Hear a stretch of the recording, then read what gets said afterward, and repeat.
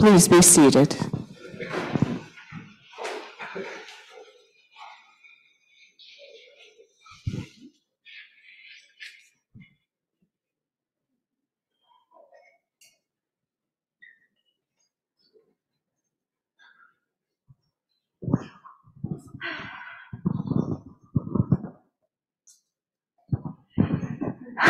Good morning.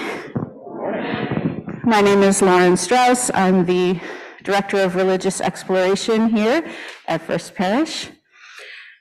I had to run home to get something right before this because I forgot it at home and really needed it. So here I am. And so I'd love to say, have you all join me in saying good morning and welcome to church. Thank you. All right. So I could use help from all of the children and youth who would like to come up.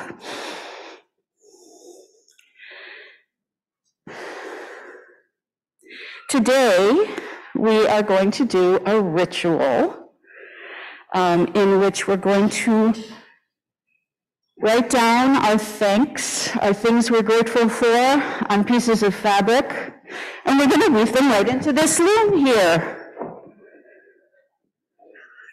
Anybody want to tell me what the problem with that is right now? There's nothing on it. What should be on it? Does anybody know what it's called? The warp, right? The other thing is called either the weft or the woof. It's spelled the same way either way, but my mom, who's a weaver, tells me it's woof, but nobody says that hardly anymore. And the weft is the part you weave back and forth. But you have to have the warp first. The warp is the thing that holds it all together. So I have some warp here, and I'm hoping that my friends here will help me to put it on. While we're doing that, two things are going to happen. One is that Sky is going to come up and talk a tiny bit about undecorate the tree.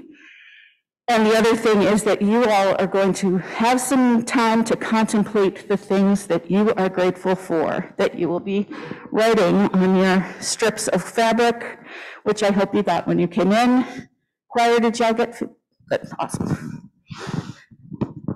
Did anybody not get some fabric? All right, we got one down here. You're fine? Okay. Way in the back, one other person. Bell choir, I'm guessing you did not. Do you want one? Okay. We'll get some fabric up to the balcony. All right. We're multitasking in church today.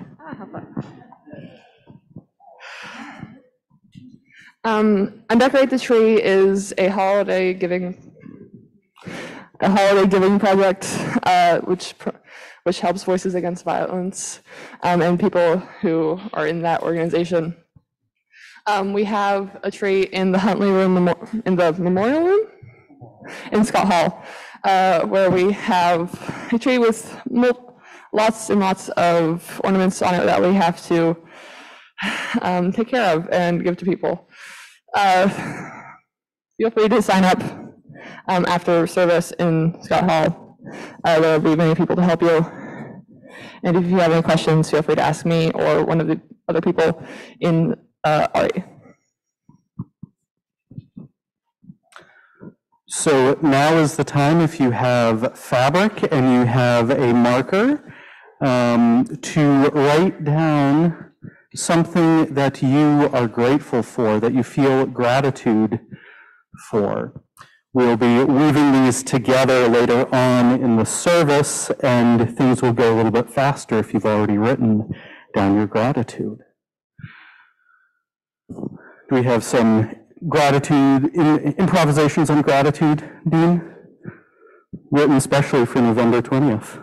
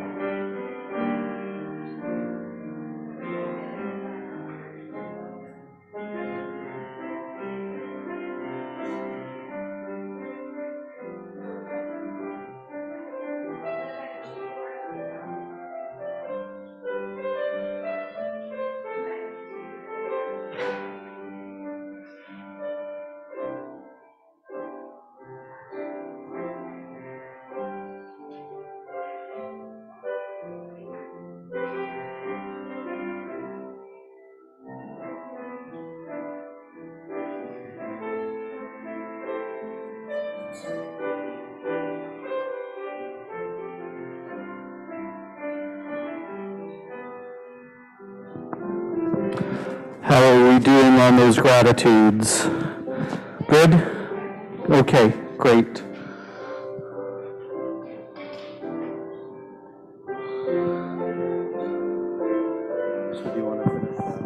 Yep. So I'm going to finish putting this on as other things happen, but I wanted to, this is what I need. I wanted to show you basically how you're going to weave in, which there's front and back. So you'll go under the back and over the front. Thank you, Aaron, Reverend Aaron.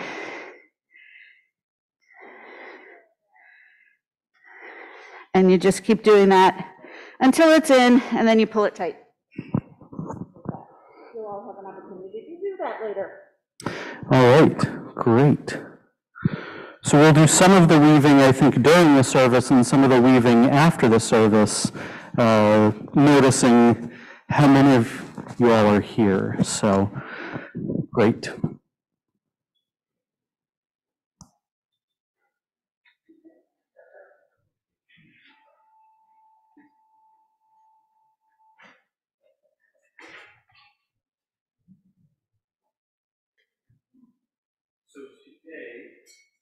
Today is a very special day in the life of our congregation. We are celebrating the formalizing of a special relationship with one of our prior staff and us as the current members of First Parish. Julie Porter served this congregation as Director of Religious Education and then Exploration. The title changed from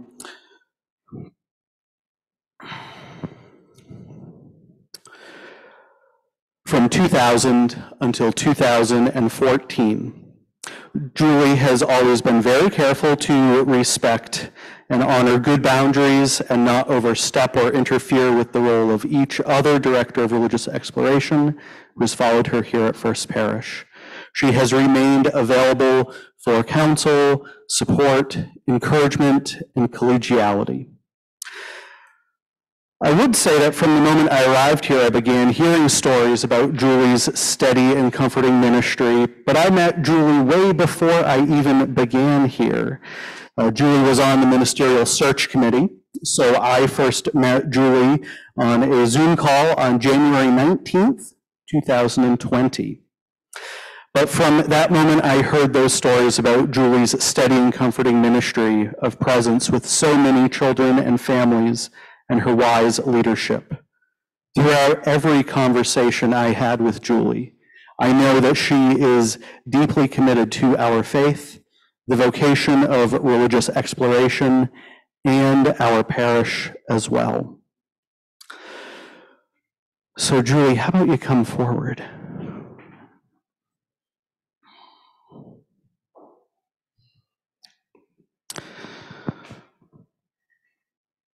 So even though that this is an honorary position, the distinction of being named Director of Religious Education Emerita carries with it the responsibilities to continue living a faithful Unitarian Universalist life, which you have done. It has been since 2014 since you've been in this position, so you have continued to do that. To honor the Liberal Religious Educator Association's ethical guidelines, and in doing so, be an example for the people of this congregation. Today, through this ceremony, we joyfully recognize you as one of this church's senior teachers and keepers of our faith, through whose commitment and faith development ministry we have inherited the congregation that we have today. So on behalf of the First Parish in Framingham and the Spirit of life and love whose image shines through you in all that you do, it is my honor to officially present you with this certificate as Director of Religious Education Emerita.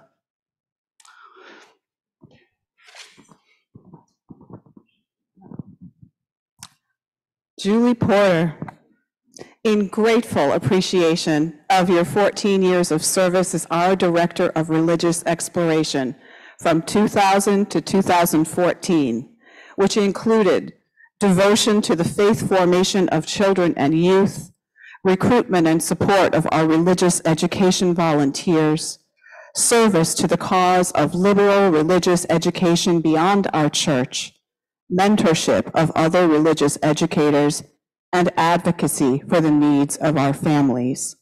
We, the First Parish of Framingham, now joyfully recognize you as Director of Religious Exploration Emerita on this 20th day of November, 2022.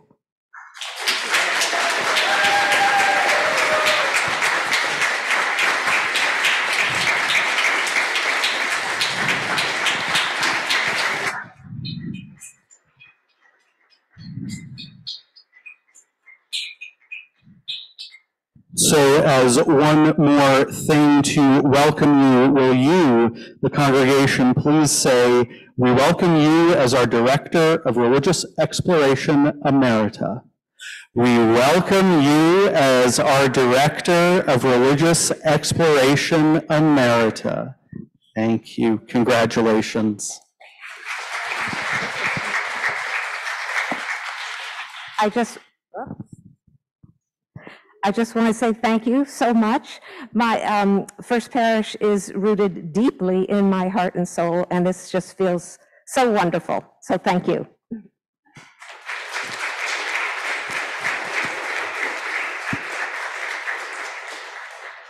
So are we ready? Is the loom good? Great. So we will now sing our children and teachers out to religious exploration. When I asked Julie if she had a favorite hymn, she told me 2 hymns, and the shorter one of those, the other was, what was the other? We Laugh, We Cry, yes.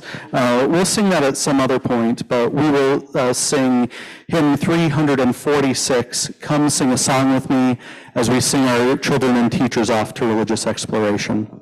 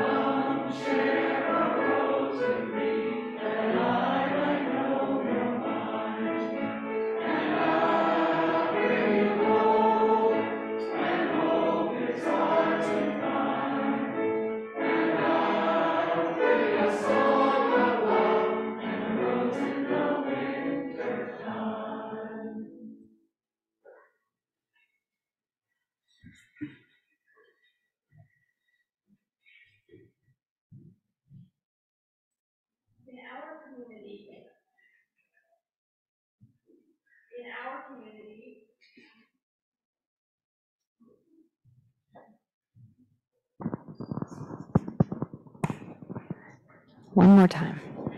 In our community, there is great joy, and there is also great sorrow.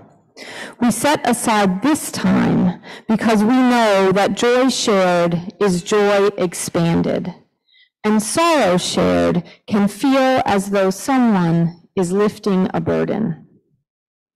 You can write down your joys or sorrows in the book at the back of the sanctuary, or you can submit them online each week. So first, Vicki shares a joy.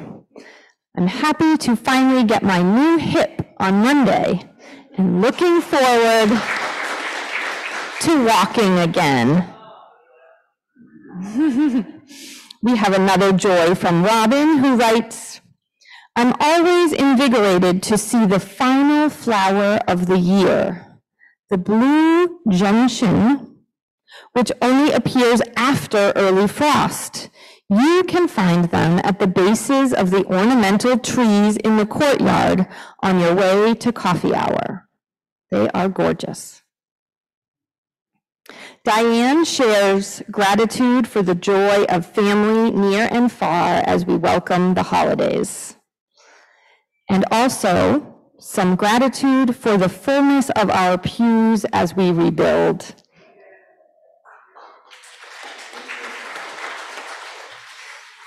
Now let us pause as we sing verse 1 of Comfort Me.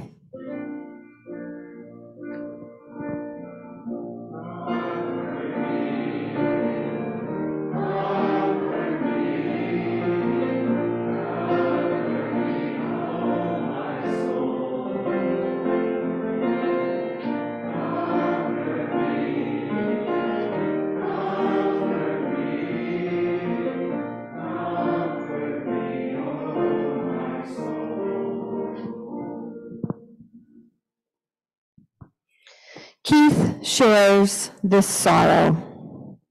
My father's first cousin Leah died last Sunday. She was 100 years old. She always said she wanted to stay in her home, and she did. She died in her own bed. She's the last of a generation. We have another concern this morning for all the people in Colorado Springs, those injured and killed at an LGBTQ nightclub last night. And with that, let's now sing verse 2 of Comfort Me.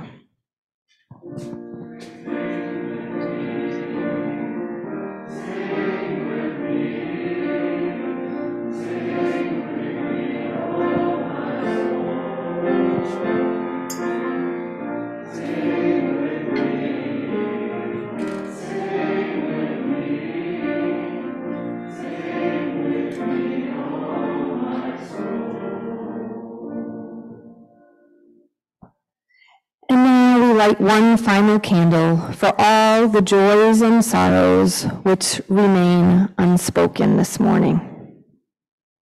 And together we can sing verse 3 of Comfort Me.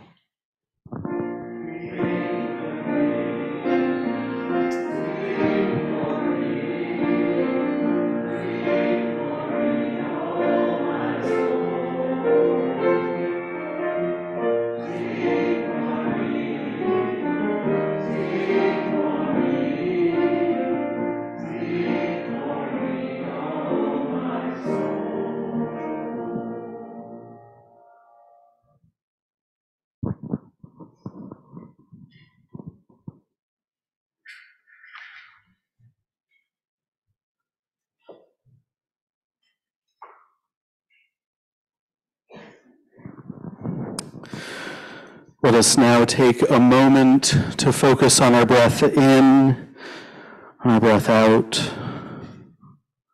Take another comfortable breath. Noticing the chair that is supporting you and imagining a connection to the earth beneath you. The earth which has been here since before you were born and will be here after you die. The earth which has supported humanity for all of its existence. O Spirit of life and love, named and unnamed, who calls each one of us beloved, we give thanks for this day, for a chance to heal, a chance to laugh, a chance to give thanks for what we have in this, our one wild and precious life.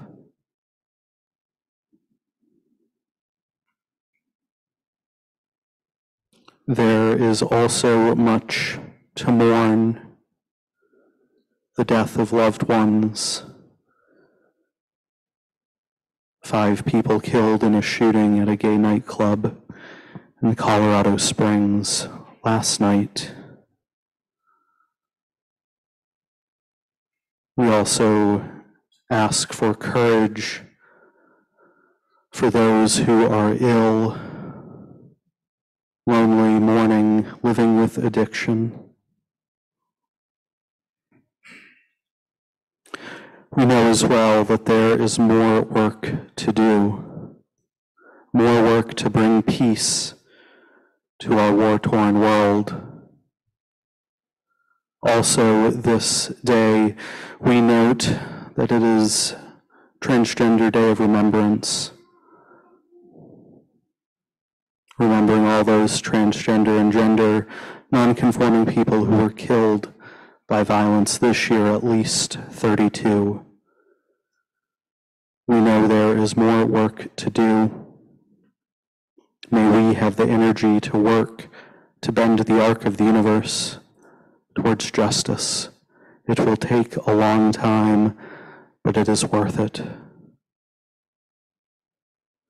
Because we are human, we know that we make mistakes. We are sometimes not our best selves. Because we are breathing, and because of the integrity and the courage that we know is deep within us, we know that there is always time to rebuild, always time to say I'm sorry, always time to move forward. I say these words and do all things for love's sake. So let us now sit in the quiet of this old house so that we might listen to the sounds of our neighbors, so that we might rest, so that we might simply do nothing for 1 minute in our day.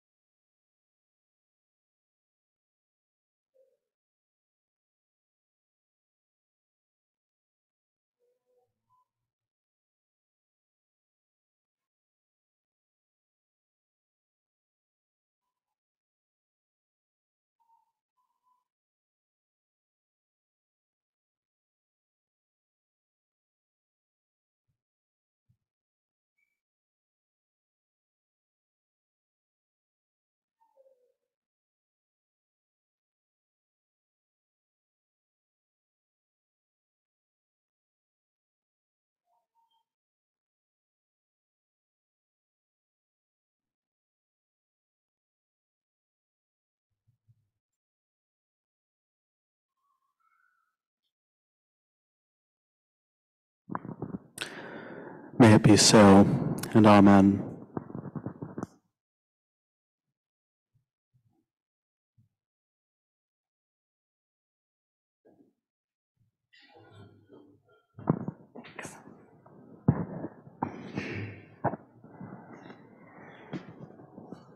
As we prepare to take this morning's offering, may each of us look into not just our wallets or perhaps our checkbooks to see how much we have with us today. Let us look into our hearts as well and see what is available there. How much love, how much generosity, how much faith, how much gratitude, how much hope. And let us take our offering from that account.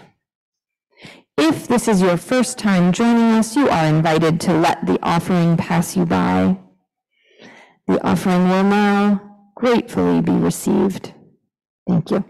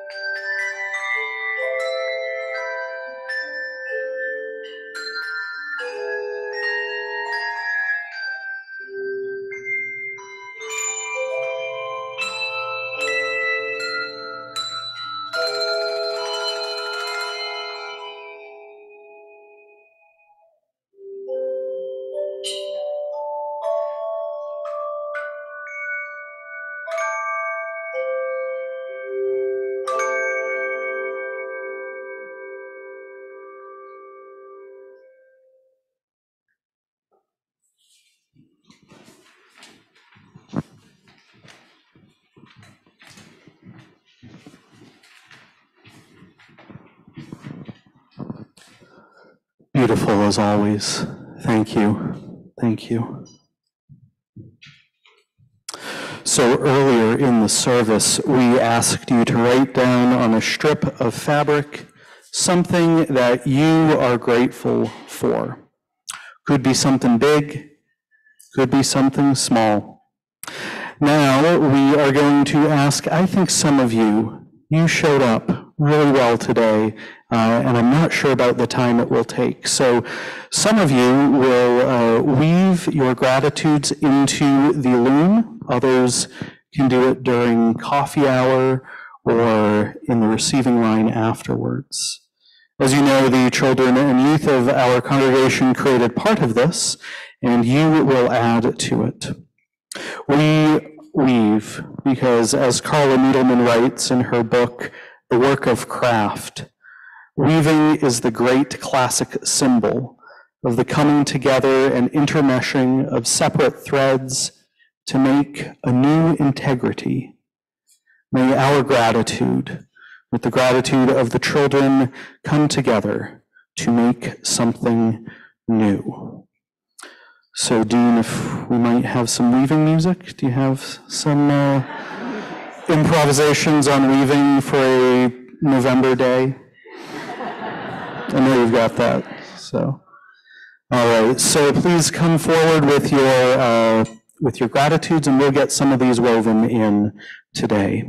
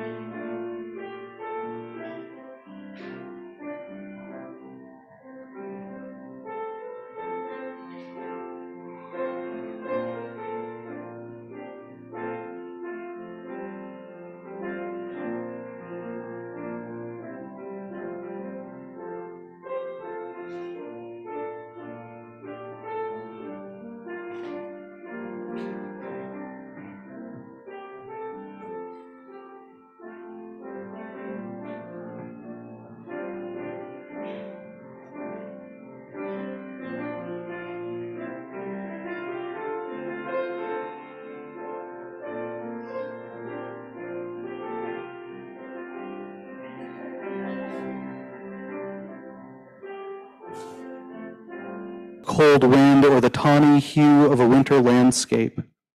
To see the full miraculous essentialness of the color blue is to be grateful, with no necessity for a word of thanks. To see fully the beauty of a daughter's face is to be fully thankful, without having to seek a God to thank, to sit among friends and strangers, as we do this morning, hearing many voices, strange opinions, to intuit inner lives beneath surface lives, to inhabit many worlds at once in this world, to be a someone amongst all other someones, and therefore to make a conversation without saying a word is to deepen our sense of presence and therefore our natural sense of thankfulness, that everything happens both with us and without us, that we are participant and witness all at once. Now, the 13th century German mystic Meister Eckhardt is believed to have said that if the only prayer you say is thank you, then that will be enough.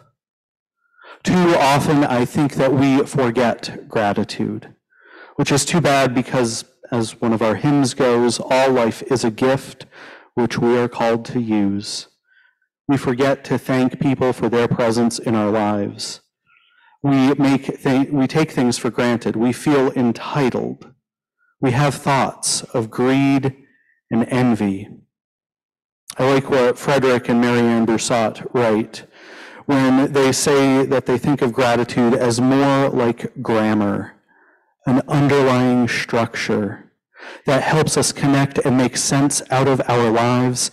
The rules of this grammar cover all our activities. Its syntax reveals a sense of relationship, linking us to the divine and to every other part of creation. That's the kind of talk that would make my hair stand up on end if it weren't for the pomade in it. An underlying structure that helps us construct and make sense out of our lives. When we account for the things that we are grateful for, we are noticing the things that we pay attention to. We are noticing the ways that we spend our time, our attention budgets. We know that monetary budgets are a statement of values, so then these attention budgets are also a statement of what we value. When we start to make these lists and we start to figure out our connections to the world around us, that can help us make sense of the world. Gratitude is tough. It is so easy to get cynical and caught up in everything else in this frantic season of shopping, of cooking, of wondering how on earth it will all get done, the travel, the food, the cleaning, the cooking, the cleaning, the awkward small talk with your uncle who you only see once or twice a year, the cleaning. That was more my list coming out.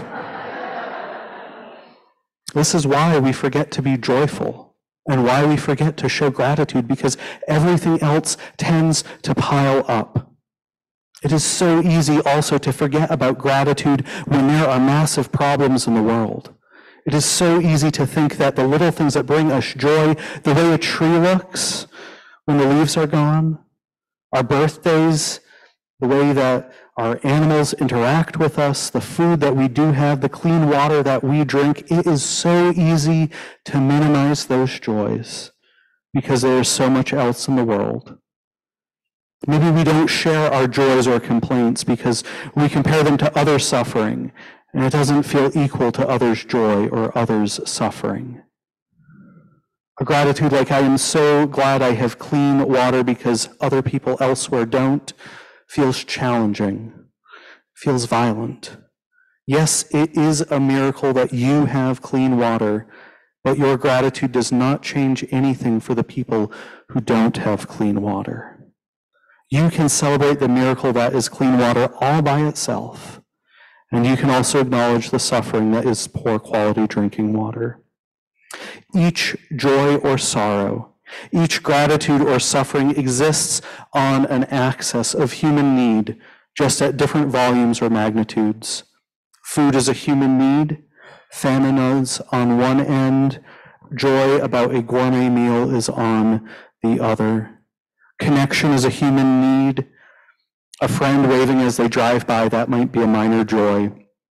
A business trip away from family and pets might be a minor suffering. Celebrating a wedding is a major joy. A loved one dying may be major suffering. Sharing our joys, sharing the things that we are grateful for, makes us joyful. There's wisdom from the Buddhist community in the concept of mudita. It is the sympathetic or vicarious joy or the pleasure that comes from delighting in other people's well-beings.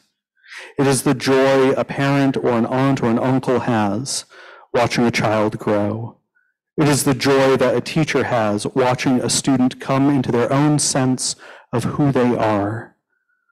The Buddha said, "Here, O monks, a disciple lets his mind pervade 1/4 of the world with thoughts of unselfish joy, and so the second, and so the third, and so the fourth. And thus the whole wide world, above, below, around, everywhere, and equally, he continues to pervade with a heart of unselfish joy, abundant, grown great, measureless, without hostility or ill will.